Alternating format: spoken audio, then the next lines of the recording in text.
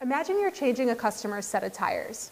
You have a wheel weight in your hand that you took off earlier and you think, seems all right, let's just put it back on. Well, this is a huge mistake.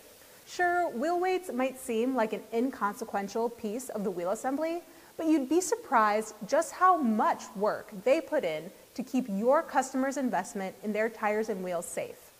This episode, let's dive in to see why these little parts shouldn't be overlooked.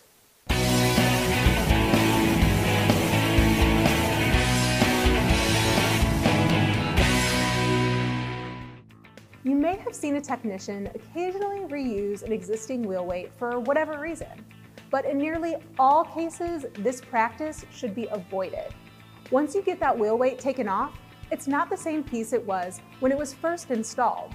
Its shape could be warped and its retention lessened by varying degrees, making it more likely to fail. In fact, reusing such a small, seemingly inconsequential part is just the first piece of a domino effect. If the weight falls off, your customer's wheel assembly could go out of balance. This could cause discomfort and annoying tire noise that makes its way to the cabin. And if a wheel assembly is out of balance, it won't run efficiently. With clip-on wheel weights, you might think, oh, just tighten it. It won't fall off then, right? Well, you're forgetting an important thing. Extra stress leads to extra damage. Tightening clip-on wheel weights inflicts inherent stress on it. If you tighten your weights, you risk wearing them out even harder in the long run.